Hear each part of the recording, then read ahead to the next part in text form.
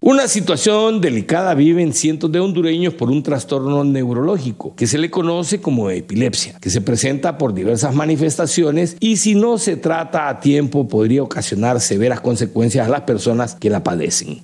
Lo primero que necesitamos hacer todos es comprender la epilepsia. Es una enfermedad neurológica, es un trastorno de la eléctrica cerebral que es causada por múltiples situaciones como lesiones de parto, un golpe, un tumor, una inflamación, una infección, parásitos, hay causas hereditarias también. Entonces lo primero es comprender y luego cómo ayudar. En primer lugar, ser solidarios. El tema de este año a nivel mundial es no al estigma. La epilepsia, aunque es común, es una enfermedad muy desatendida y con mucha discriminación hacia los pacientes. Una forma de ayudar entonces es no discriminar. Y número 2, así como tenemos el día de hoy esta campaña de concientización, es ayudar a educar y ayudar a que estas personas tengan los servicios de salud que necesitan.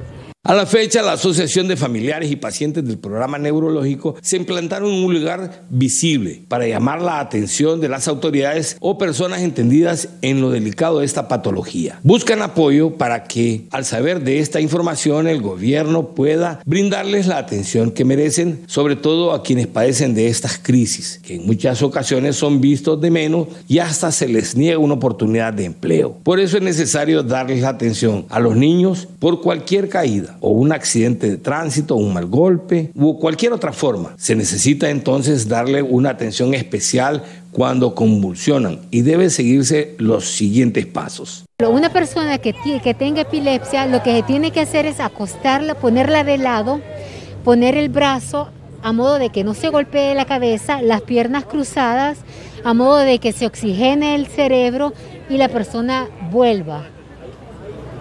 En ningún momento agarrarle las manos porque uno agarra una fuerza y puede hacer daño.